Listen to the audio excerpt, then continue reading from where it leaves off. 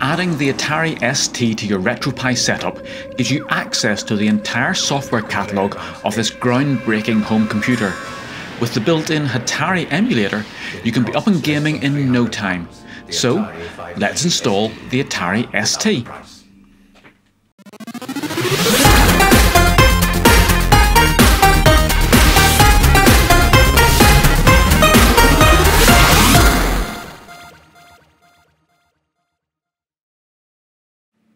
Hi and welcome to Bytes and Bits. The Atari ST was the first of the powerful 16-bit 68,000 based home computers to be launched in 1985, just a few months ahead of the Commodore Amiga. A fast processor, 512 kilobytes of RAM, great graphics and full digital sound made this machine stand out from the 8-bit competition. Using the first full-colour Windows Icons Menu Pointer or WIMP operating system, you could see the difference as soon as you booted up. With emulation, you can relive this system right now on your trusty Raspberry Pi.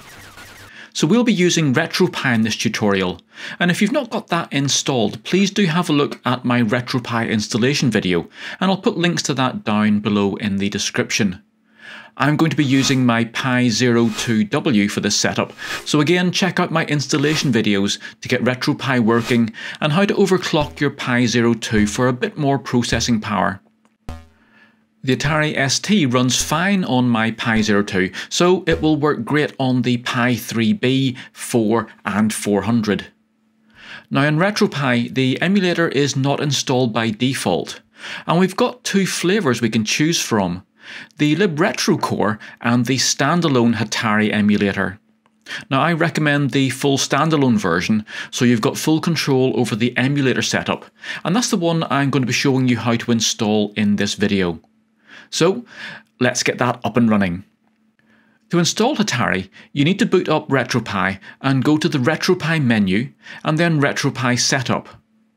Once that loads up, it's a good idea to update the startup script if you haven't done that for a while.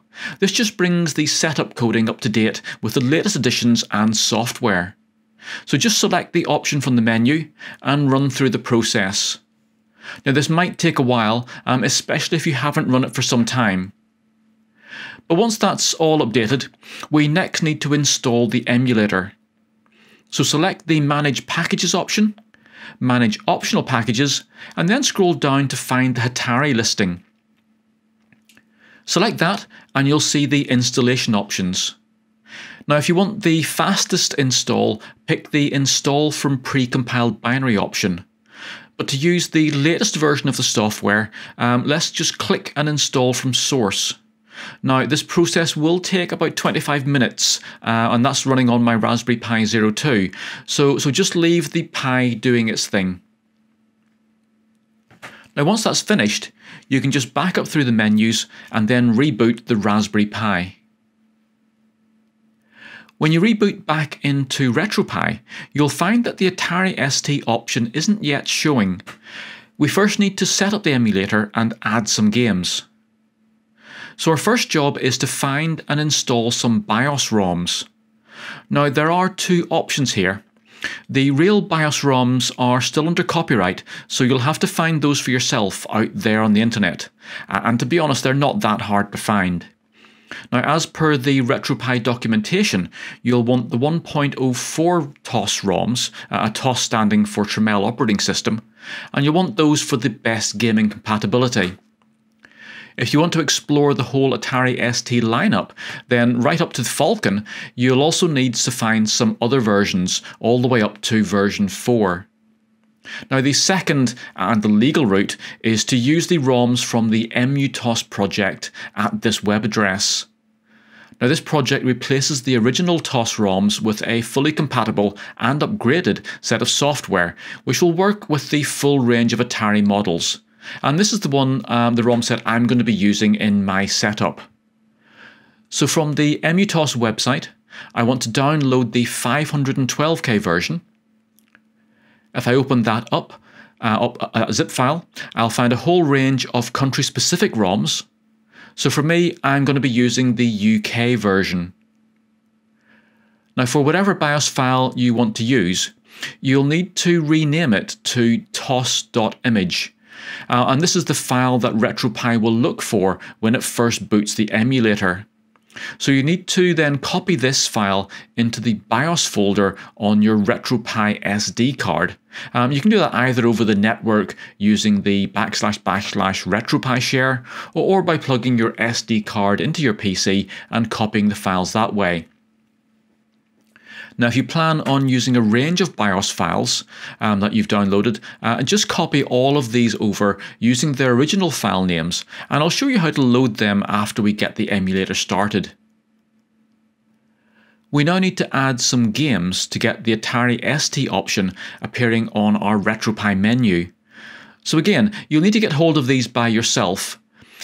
You'll need disk images, usually in the .st format, for each game that you want to play. And again, Google will help you find these. If you do get stuck in this project, don't forget that I always make a support page in my main website at bytesandbits.co.uk. So check out the video description for a link to that. Also, do make sure that you like and subscribe to my channel to get access to all of my other gaming, coding and making projects. So once you've got some game files, just copy those onto your SD card in the Atari ST folder in the RetroPie ROMs folder. And we're now ready to go. So reboot your Raspberry Pi and you should see the Atari ST option appear in the RetroPie menu. Select that and you'll see your game files. Now we've got one last bit of setting up to do before we actually play games, but we need the emulator to be running. It's also important at this point then to have a keyboard and mouse attached, and indeed as we're going to be emulating a computer with a WIMP operating system, the keyboard and mouse will make the whole experience so much easier and better. So get those plugged in and then select any game to start the emulator. Now once the emulator starts up, and even before the game actually loads, we can press the F12 key on our keyboard. And this is the shortcut key that takes us to the Hatari main menu. And this is a screen you're going to be seeing quite a lot of. Now as you can see, we've got access to view and edit the way the emulator works. So let's create our default emulation setup. So firstly, click on the System button. And this screen lets you select the Atari ST model that you want to emulate, along with some model-specific features. So I'm just leaving mine as a standard ST model, as this will work with the most games. Now some titles may need a more advanced model, but this is of course where you're going to make that change. Next on the CPU screen, you can select the processor options. So selecting the model on the previous screen will set most of these options to match that particular model, but you can of course just come in here and override them if you want. If you do find a piece of software is running slowly, you can try speeding it up a bit here by increasing the CPU clock. Now the Hatari emulator does try to accurately emulate the hardware timings so that they match real world times, but I'm just going to leave mine now as a standard ST model. So next we can open up the ROM screen, and this is where we can change the BIOS software. You'll see that the system is set to use that tos.image file in the BIOS folder that we renamed. Now if you do decide you want to use a different BIOS, just click on the Browse button and then find and select that file.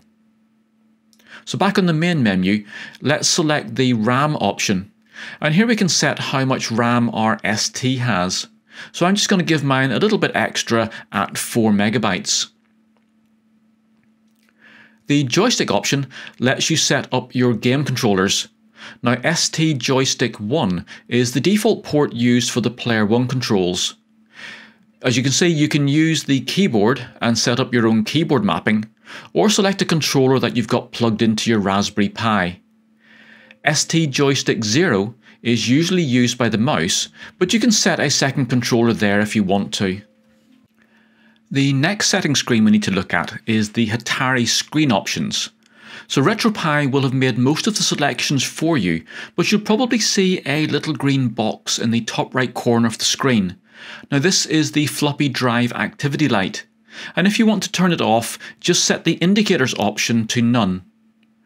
So lastly, go to the floppy disks option, and this is where we can add and swap floppy disks during the emulation. Some games came on multiple floppies, so you'll need to come here and swap them over as the software asks for them. For now, we need to eject any floppy images in the drives, as we'll be saving this setup as our default configuration. We then need to set the default floppy directory, just to make it easier for us to find the game files. So click the Browse button and navigate to the ROMs folder, and this will be in RetroPie, ROMs, Atari ST. OK that, and we're all set to go. So on the main menu screen, select the Save Config option, and then just OK that and select the default options. So finally, click Quit, and this should drop you back into RetroPie, but with our emulator default settings all in place. Now we just need to play some games. So back in the Atari ST section, just select the game, and I'm picking Fire and Ice as this is a 2-disc game, so I'll show you how to swap discs.